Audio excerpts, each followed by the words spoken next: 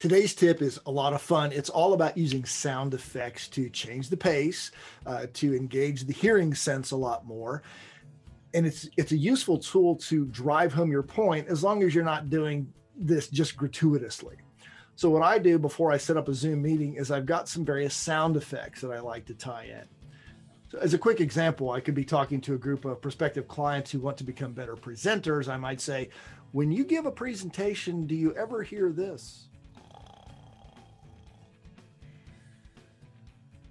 That's not a good sound.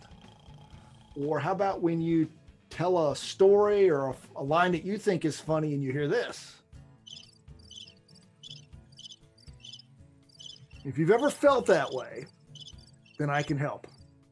I've got a series of programs, and then I'll go into describing what I do. And then to close it out, I can add these particular sound effects to emphasize the benefits of doing work with me. So go through these programs, and this is what you'll hear the next time you give a presentation.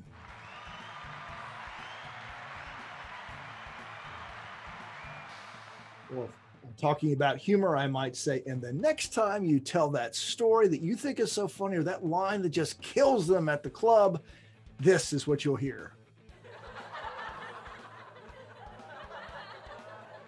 Again, this can be a fun tool. It's useful if it supports your idea. Don't do it just to be gratuitous. People can get humor anywhere. They don't need you to be the funny guy or the funny woman just for funny's sake.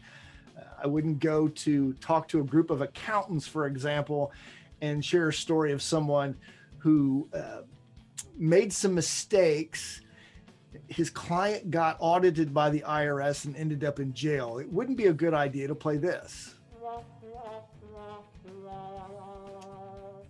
That's probably not going to do a good job of selling whatever services I'm offering to that group. So try the sound effects. They're a lot of fun.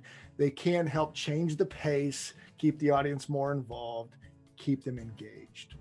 I look forward to talking with you in tip number 22.